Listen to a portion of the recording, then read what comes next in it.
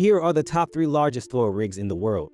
In third place is Burkett, weighing over 200,000 tons, located on Russia's Barracut oil platform in the Sea of Coast. It operates in extremely cold temperatures as low as 44 degrees Celsius and manages to extract approximately 4.5 million tons of oil, generating around $900 million in tax revenues annually.